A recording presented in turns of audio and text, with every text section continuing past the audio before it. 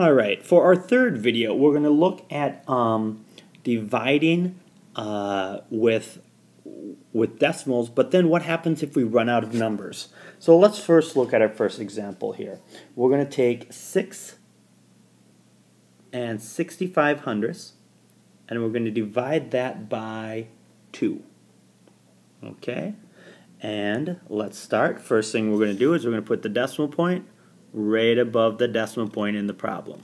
Okay? Now, I'm working with the stylus, so it's not as exact. I should probably, there you go, that's a little bit better. But we want to make sure that we have that decimal point there. That's the first thing you should do when you see a decimal point in a problem, is put the decimal point on the line. Now, let's do the dividing. How many times does 2 go into 6? That's 3. Put answer on top. Multiply. 2 times 3 is 6. Put answer on bottom. Subtract. Bring down the next number, which is a 6. We start the problem again. How many times is process again? Not the problem. 2 go into 6. That is still going to be 3. Multiply. Put the answer on the bottom. Subtract. 0. Bring down the next number. 5. How many times does 2 go into 5? 2, 4.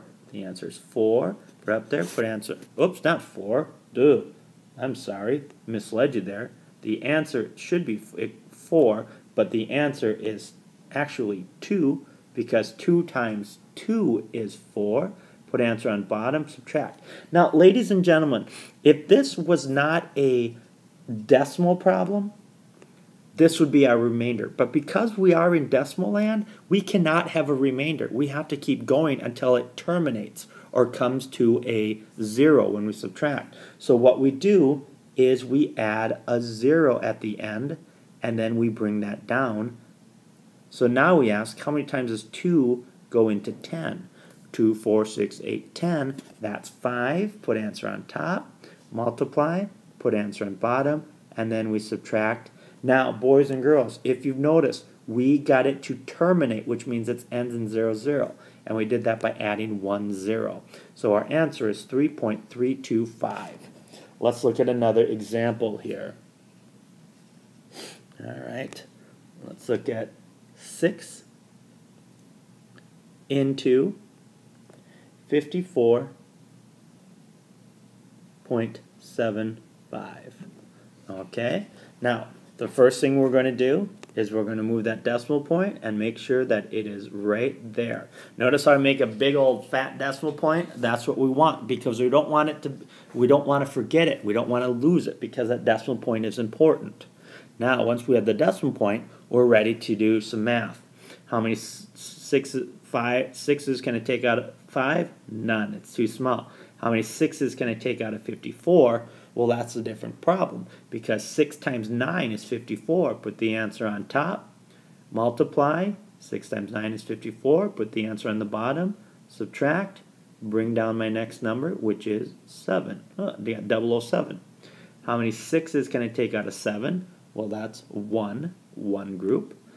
Put answer on top. Multiply. 1 times 6 is 6. Put answer on bottom, and I'm going to subtract 1. I'm going to bring down my next number, which is the 5. Next, 6 into 15. Hopefully you know that is 2. 6 times 2 is 12. Put the answer there. Subtract 3, 0. Now, boys and girls, I cannot, when dealing with decimals, I cannot have a remainder. So what I have to do, remember, it's got to terminate. So what I'm going to do is I'm going to add a 0 and bring that down right here. And now I can say how many 6s go into 30. 6, 12, 18, 24, 30. Oh, right on. So that's going to be 5. 6 times 5 is 30. Multiply, put answer on bottom, subtract, and we have termination. Termination. And that's what we want, because once we have termination, we are done.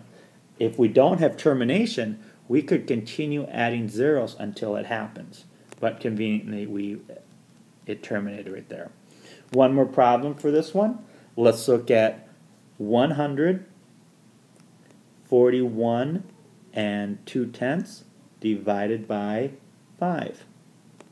All right. First thing we're going to do is what? Oh, yes, of course. We're going to put our decimal point right there, right above it. Now we're ready to do the math. 5 into 1, can't do it.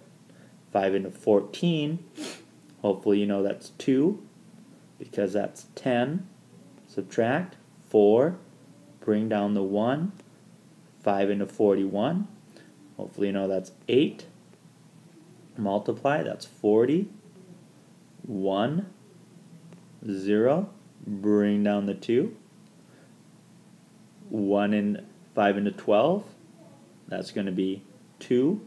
Multiply 10, subtract 2, 0. Now nothing more to bring down, but we cannot have a remainder, so we need to have, it needs to be terminating, so we're going to add a 0, bring that down, and then we have 5 into 20, which is 4.